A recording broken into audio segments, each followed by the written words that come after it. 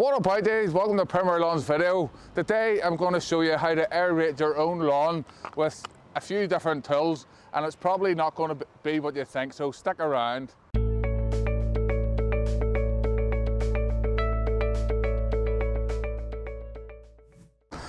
Welcome back. Now, you guys have been asking me how to hand aerate your lawn, so we're going to dive in and we're going to show you different ways to aerate your lawn. Now, I'm going to say that I struggle to get some manual aerators, as a lot of places are sold out due to Brexit and everything else, but we're going to show you some ways and maybe think outside the box a bit.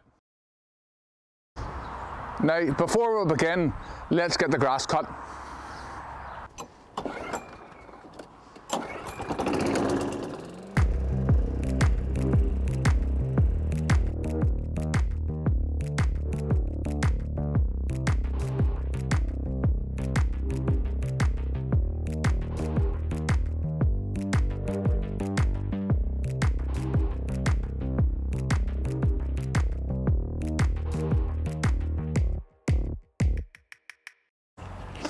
Okay, so we're going to try these things here. Now, I'm sure a lot of people have seen these. I picked these up on Amazon. They're about 12 quid a pair. Now, they have spikes on them, so you put them under your feet. So you can see there, they're going into the grass about an inch, so we'll have a go with these now.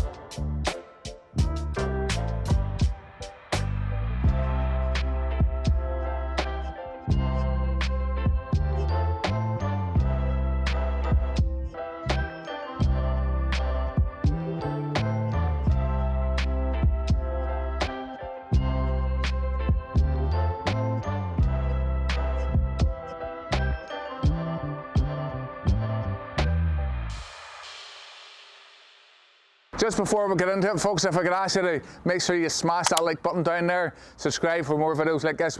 I post regular videos on how to tips and tricks from the trade and how to get the most out of your own lawn. So let's get on with it.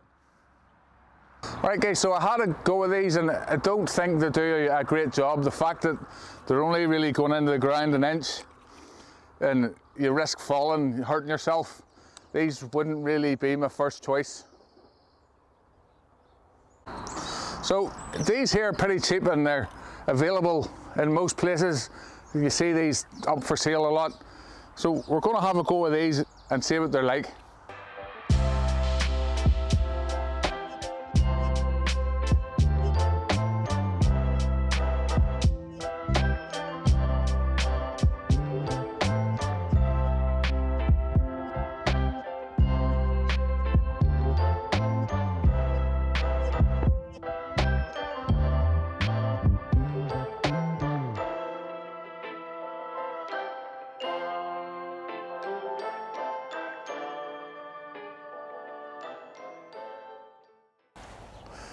The Draper Hollow cord, not that impressed with it. There are other aerators on the market like this that actually have a side ejector, like, so whenever you aerate a bit and you put that down and then it pops out the side. I believe that design to be much better. These are too long and they just block up really quickly. You could cut it in half, but then you're going to lose the benefit of it. So alright guys, now I'm going to talk about something that you'll all have in your garden shed, and for me it's actually, I think it's a really underrated aerator, and that is your garden fork. If you get your garden fork and if you just punch holes down into the ground, you're probably just going to waste your time. So we're going to talk through a method that greenkeepers and professional groundsmen do and how to really maximise this fork.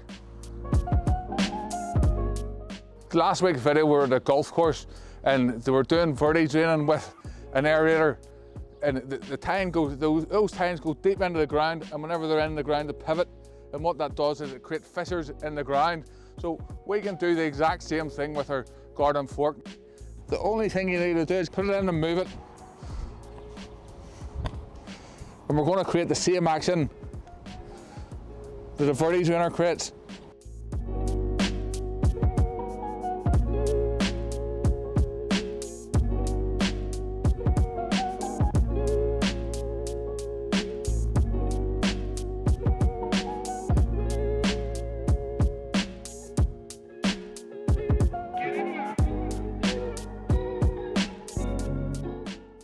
Alright guys, so we've tried the fork and we've tried the manual aerator and we've tried the shoes. Time to maybe think outside the box a bit. So we're going to have a go with an SDS drill bit.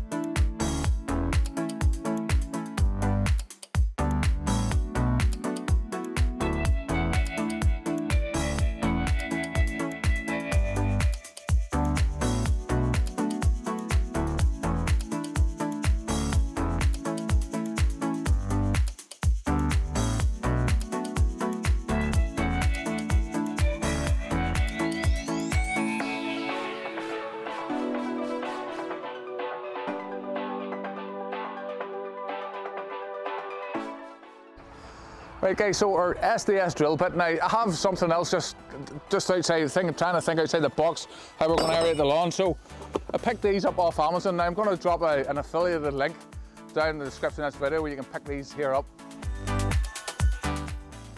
These are very good. Now you need to be really careful whenever you're using these that there's no hazards underneath the ground, pipes, wires, cables, because you'll drill right through these here.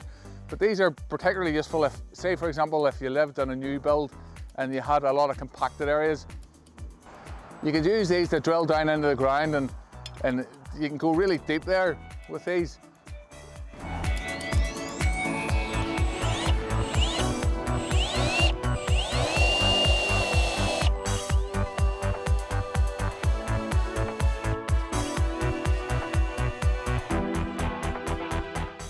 Right guys, so this tool here, I didn't really think too much of this. I think maybe if it had side ejectors on it that popped it out like other models that are in the market. I thought it was quite hard work, although it might work if the soil's a bit damper. The shoes wasn't that fussed again. The fact that you could trip up or cause yourself damage, so I'm going to say no to them. The fork, I think the fork's really underrated as an aerator, and I think everybody has one. And as long as you're putting it into the ground and tilting it so as you're creating the fissures in the ground, like they do in the golf courses with a verti drainer, I think the fork's really underrated as an aerator. I think these augers are pretty good. I think if you had like a really compacted garden, if you were in a new build and you want to change some of your soil, although obviously you need to check to make sure that you're not going to drill into anything, because you could cause a bit of damage with this thing. So my favourite tool would be the SDS drill bit. If you want to aerate your lawn and you can't get any tools at the minute because everywhere's sold out of stuff, I think this here's a really good option. So look, if you've enjoyed this video, make sure you smash that like button down there, give me a big thumbs up, subscribe, and I'll see you in the next video. Goodbye.